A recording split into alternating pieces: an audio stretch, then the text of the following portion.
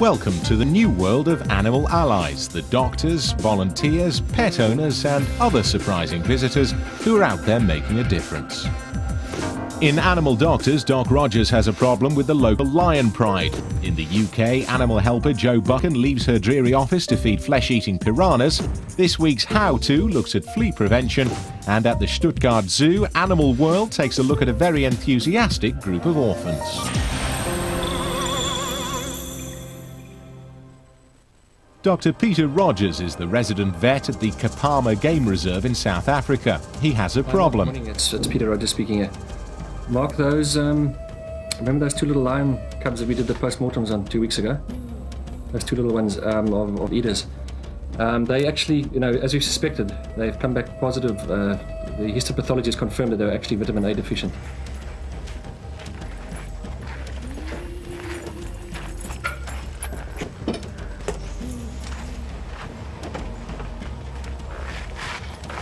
Saturday morning, and Peter joins the daily feeding run to get much-needed vitamin supplement into pregnant and nursing lionesses as quickly as possible.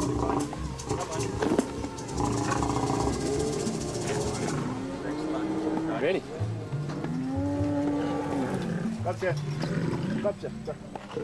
Peter believes that the deficiency in the diet of the lions is caused by the fact that they're eating prepared meat rather than live prey.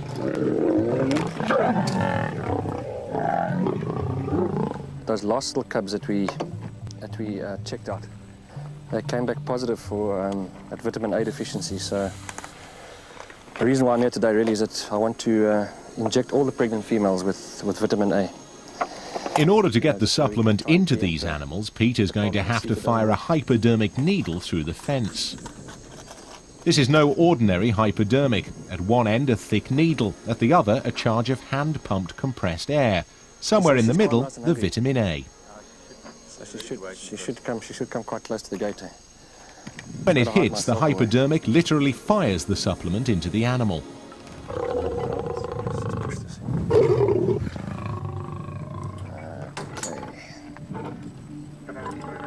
The lions won't feel a thing, but that doesn't mean that they're going to be keen on the idea. And unfortunately for Peter, they know him by sight, and more particularly, they know that if he's nearby, a needle in the backside is just around the corner. He tries to hide in the meat wagon. Shumba is cautious, probably because she's still suckling young, but this is exactly why she needs the supplement. The vitamin will get to the cubs through her milk. It's just in a bad spot. Don't let it come too close, Mark. Okay, we got her. There we go. On to the next pen. This is home to Spider, a pregnant female, and her male partner who's hungry. Got him. Spider's very wary and clearly doesn't like the look of the audience. Okay. The prospect of food overrides her cautiousness, but she proves too lithe for Peter, who can't get a clear shot. Shot at her like that. I've got to get a side-on shot. They'll have to hope for better luck tomorrow.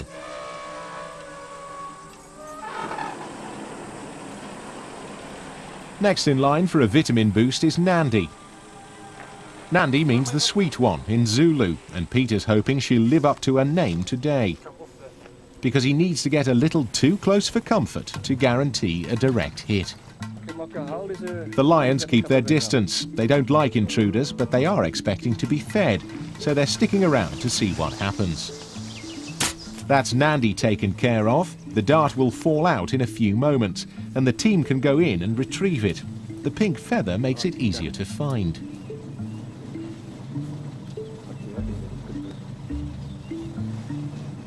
To prevent more cubs from dying, Peter will need to do this every month until he's confident that the problem has been eradicated. Shumba and Tommy are two cubs who are flourishing. Now 3 months old, they're getting on nicely. They are, however, suffering from a nasty case of ticks. I've only got 10 fingers, I need them all, eh? What's it? You say these little guys got lots of ticks in them? You see, they've just come from their own little sheltered pens and they've still got to build up a bit of resistance to these ticks, so we'll just treat them for a couple of times. We'll use this long-acting pour-on stuff. We'll just put it down the back, and that should do the trick, as long as I don't take off my fingers when we do it. I'll just do it on the back here. Okay, so we're going to use double the cattle dose, so it's 1 ml per 10k, so we'll call it, say, 15 mils for Shumba. Peter hopes to complete this task and keep all his fingers. This medicine should keep the cubs clear of ticks for several weeks. Now, these little guys, you know, they're hand-reared, but they still remain a wild animal, eh? Okay, this is... Okay, that went on nicely. Okay, so it's just pour-on formulation down the back, and it just gets absorbed into the oily layer on the skin. Okay, Tommy next. There we are. Let's just do a little Tommy here. Okay, there you are. Maybe give Tommy a little bit more, because some of it went over the top of him. Okay. Where are the ticks mainly, Mark? Okay, there we go. That's fine. As the patients were so well behaved, they get a bit of a treat. These guys are still a bit young to be hunting and are just starting to come off their mother's milk. Okay. Okay, that should, just keep an eye on them, Vicky, but that should last for about 3 weeks to a month or so. Yeah. Okay. That'll be fine. In Animal Doctors Part 2, we'll catch up with Doc Rogers as he attempts to guide 2 visitors back to the wild.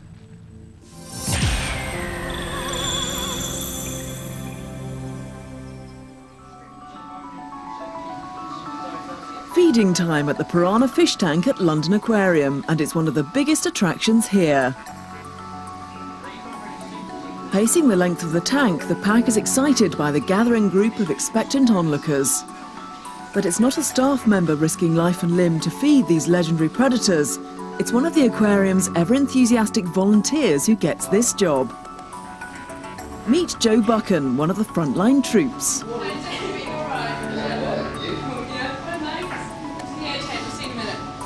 Every Friday that I come in, it's a completely different set of things. So, you know, one week I might be, you know, spending my whole day cleaning out various fridges and freezers and things like that, or doing the feeds, following the aquarists around, learning out more about the fish. It's straight into preparing breakfast for the thousands of tiny and not so tiny aquatic creatures that live here.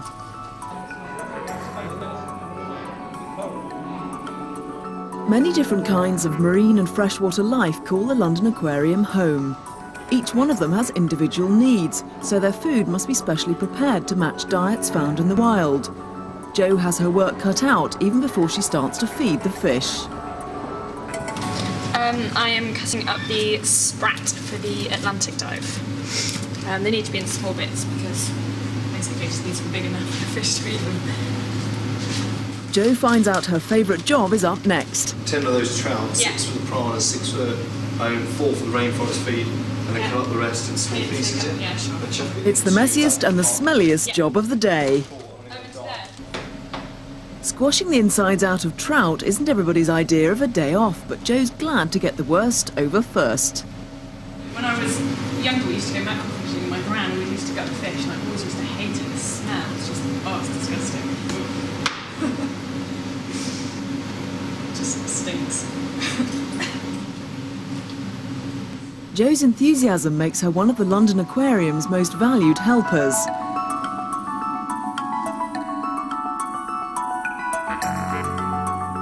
There's a lot of mouths to feed and no time to waste.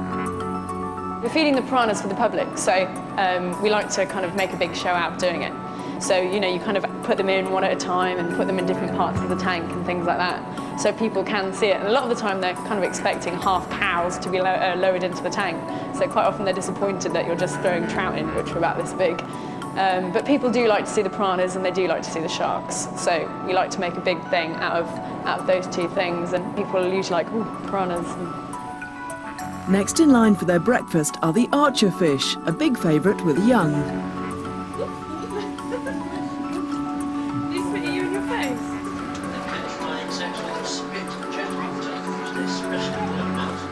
Joe believes the aquarium plays an important role in helping people, especially children, understand and respect the world's oceans and the amazing creatures that live in them. And also, once I had a little girl who was absolutely terrified of sharks. She hated them. She wouldn't even go anywhere near the shark tank. But you know, when you sit them down and you explain to them, you know, what sharks are really like, and you tell them a bit more about it, then people kind of, you know, appreciate sharks and perhaps aren't so afraid of them. To make kids especially realise that, you know, every time that you go into the waters, that you're not going to be eaten by a shark is, you know, is quite rewarding. There are hundreds of tanks here, and each one has to be cleaned and vacuumed at some point. Well, basically, the whole system's on a filter, so the water's always circulating around. But all the kind of stuff that sinks to the bottom doesn't get kicked up. So basically, that's what I'm doing now. I'm just getting all the stuff off the bottom of the tank. So spare a thought for animal helpers everywhere like Joe, who give their time and effort ensuring that good work like this can continue. Sorry.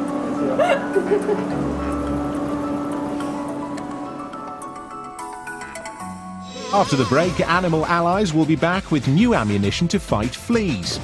And Doc Rogers helps 2 cheetahs return to the wild.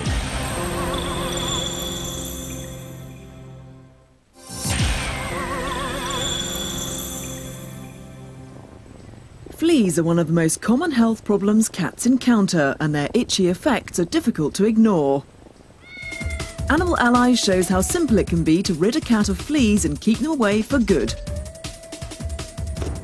Tiptoes is a stray tabby with new owners who want to adopt him, but Amelia and her mother Belinda suspect he has fleas, so they've come to Dr. Justin Braun for help.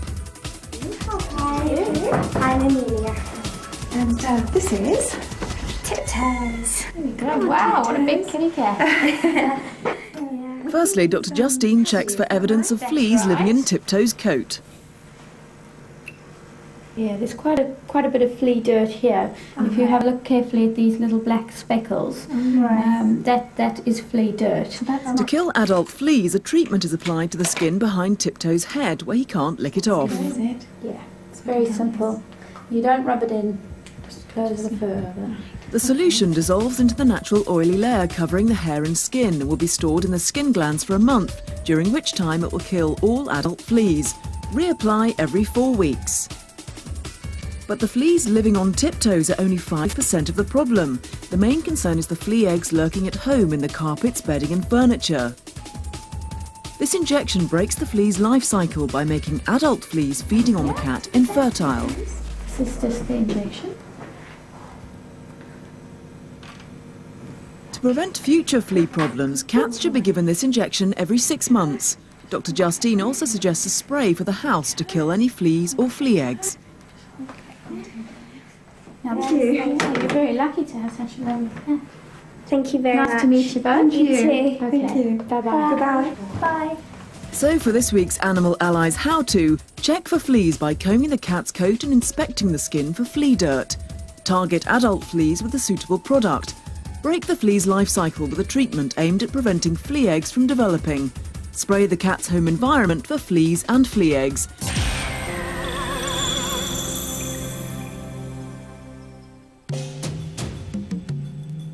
Orangutans are one of the most endearing and popular animals in the zoo. But these ancient primates have a real fight for survival, as there are as few as 20,000 left in the wild.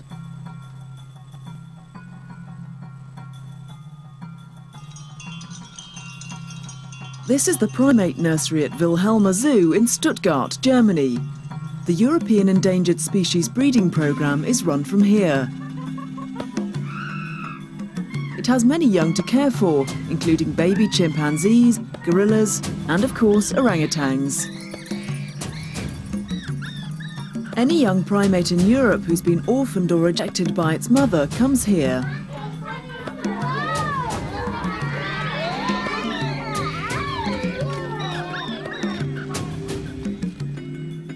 Gundi Scharpf is the keeper in charge of the nursery, and she acts as mum to many of these young apes.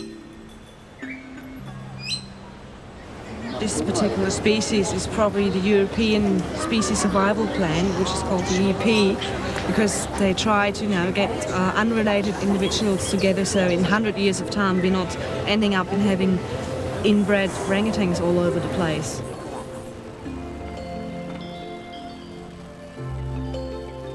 There are various reasons why this nursery is so important to future generations of primates.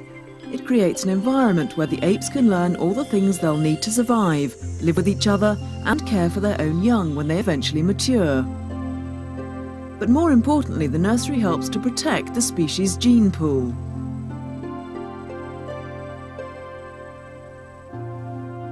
Because there are not many of these animals left, experts fear they'll become inbred. So they've begun to keep a stud book.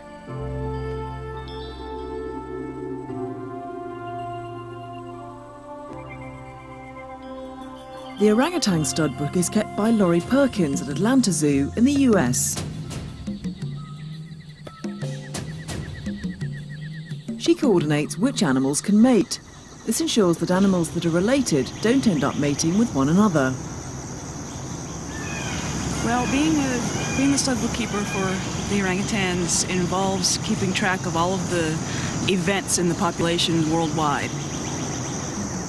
The stud book is the starting point for any kind of captive breeding program and is the species insurance policy. If disaster strikes the wild population, then at least the captive animals will be able to continue mating and save the species. To ultimately end up with a baby, you start with a genetic analysis of the stud book data, and we go through and we run a series of programs that have been written especially for the management of small populations.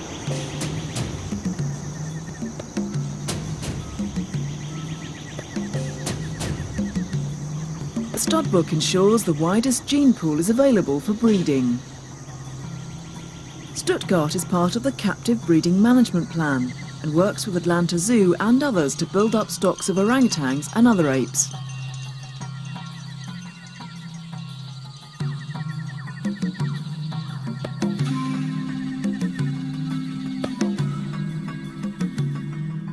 But these young ones at the Stuttgart nursery are not necessarily there to build up stocks for reintroduction.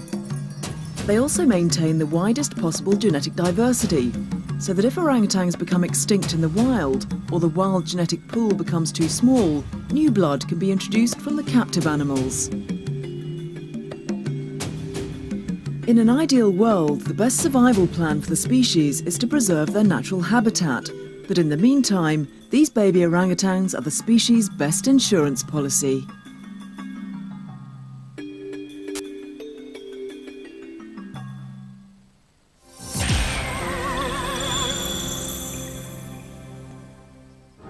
Back at the Kapama Game Reserve, and Doc Rogers is getting ready to escort a couple of important guests off the premises. These two wild male cheetahs were brought in to mate with the female breeding stock. They're now ready to return to the wild.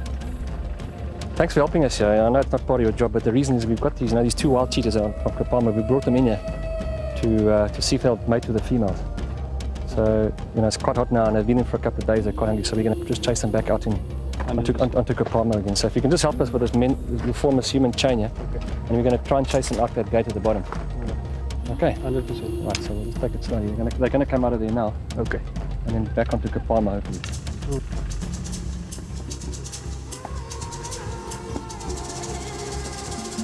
The cheetahs need little persuasion and wander casually back into the bush.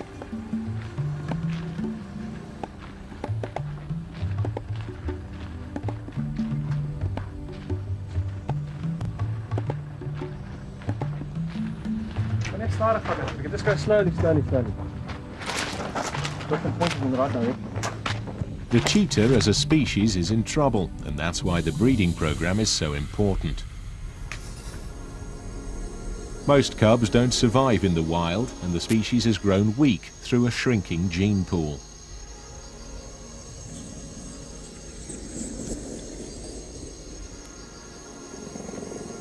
This female cheetah was reared by hand. She's part of Kapama's breeding program.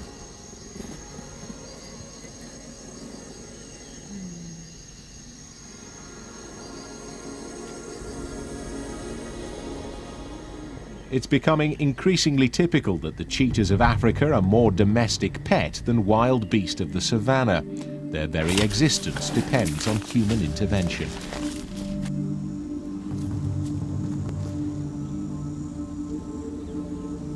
Before the Ice Age, there were a number of different species of cheetah. Now there's only one, and all the animals are closely related. That's bad news for any species.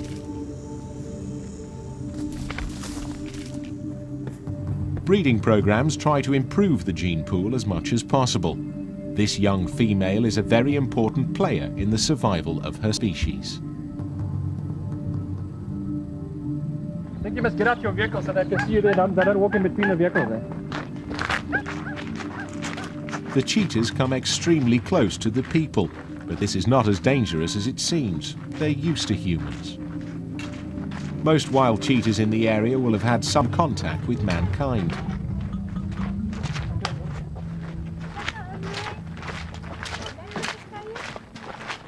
No, I don't want to go out. The visit was too good. The cheetahs are out, and another day's work is done for Doc Rogers. Mission accomplished. In the next program, the new world of animal allies continues when Animal World travels to find the planet's biggest herd of elephants. And ever wanted to own a champion show cat? How To gets the inside story. There are ways to make